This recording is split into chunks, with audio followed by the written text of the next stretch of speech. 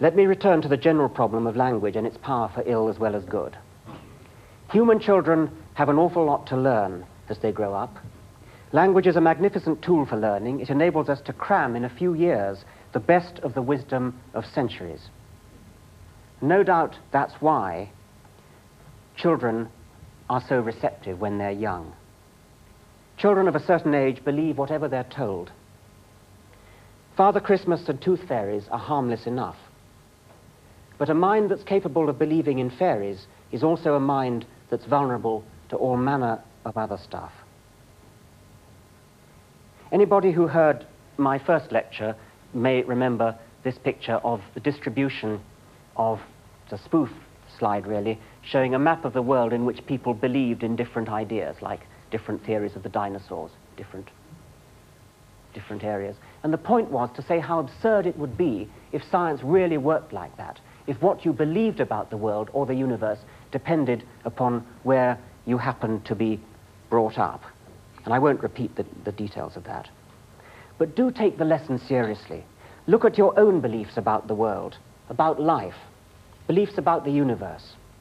Do you believe them because you have some reason to believe them, or do you believe them simply because of where you were born? Would your beliefs about the universe fit comfortably on a map of the world like that? If so, be intensely suspicious of them. If only because the facts about the universe can hardly be different in different countries of the world. Now to our third double-edged sword, technology. Gadgets like these telescopes, microscopes, and so on are immensely powerful. It's through them that we shall comprehend the universe if we ever do. So what's their downside? What's wrong with them? Obviously, the first thing we think of when we think of bad effects of technology is hydrogen bombs and all the other ghastly inventions of destruction. And that goes without saying. That's the most important effect. But I'm talking about something less obvious, an effect on the mind, quite an interesting effect, which I believe has held up our species' mental growing up. And it's this. We're so used to seeing complicated, elegant, working things that humans have designed that we naturally tend to think that all complicated, elegant, working things must have been designed. In an earlier lecture, I made a distinction between designed and designoid objects. And designed objects are things like telescopes and microscopes that really have been designed by somebody. Designoid objects are things like eyes, which look as though they've been designed and work in often very much the same way, but haven't, have arisen by an entirely different process, namely evolution by natural selection. Darwin's theory of how things came about. Now, unlike, say, Einstein's general theory of relativity, evolution by natural selection is really a very simple idea. Anybody can grasp it. But in past centuries, nobody grasped it. Not the cleverest people in the world, not Aristotle, not any of the great philosophers, no great mathematician. Nobody got this simple idea until the middle of the 19th century when a couple of naturalists, Darwin and Wallace, got it. Why did it take so long? There could be a number of reasons, but the one I'm talking about now is this. I suspect it may have been partly the distracting effects of technology. Precisely because we were so used to seeing things that we had made, that engineers had made, things like telescopes, microscopes, ordinary little carpenter's tools and things, we got the idea, children grew up with the idea that everything had to have a purpose. But now we can see human purpose for what it is. It is a product of brains, and brains are a product of evolution. Purpose has evolved like anything else.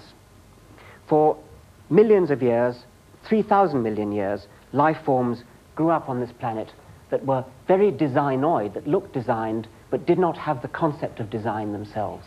Finally, one species, ours, grew up that was capable of designing things deliberately, was capable of having purposes. Purpose itself has arisen in the universe, has grown up in the universe recently. But purpose itself, now that it has arisen in human brains, has the potential to be yet another of those software innovations that is capable of taking off into a progressive, self-feeding spiral. especially when teams of humans share the same purpose. This is a picture of the lunar lander of NASA about to land on the moon. A magnificent example of what groups of human minds can do when they get together with a common purpose. Once the team purpose of standing on the moon had been announced by an American president, it was achieved in less than a decade. A similar group purpose of completely mapping the human genome has recently been agreed, and it too will be achieved. Science itself, the understanding of the universe in which we've woken up, is another group purpose with almost limitless potential. We can get outside the universe.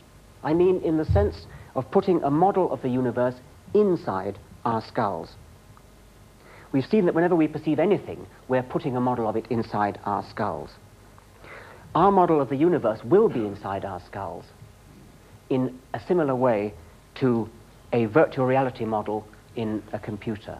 Now we have a final virtual reality model, and I think we have somebody already trained up to do this. It's Alistair, isn't it? Come along, Alistair. Now to begin with, he can fly us around under his own control, so we can go wherever he wants to go, and it's quite a difficult operation. We're now flying around this virtual model, which is in a computer, and there's a picture outside a door, and some of you may recognize what that picture is. Now we're moving away from it again. Remember, we're in a model, in a computer. Now we're going to go, I think, through that door. In we go, burst through the door. Where are we? Lo and behold, we are in the Royal Institution Lecture Theatre. That is a model of the Institution Lecture Theatre in the computer. There's this lecturer's dais. There's the exit there. There are the blue seats. There's the bit of wall under the gallery. Okay, I think that's enough. We've got the idea. Thanks very much, Alistair. We've got the idea.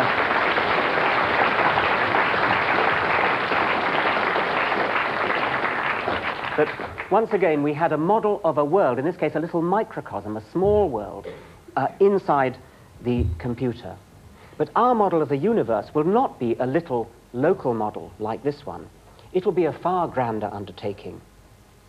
Building it is a shared enterprise. The model is distributed over the network of brains that are participating. Bits of the model are in books and libraries, pictures, computer databases.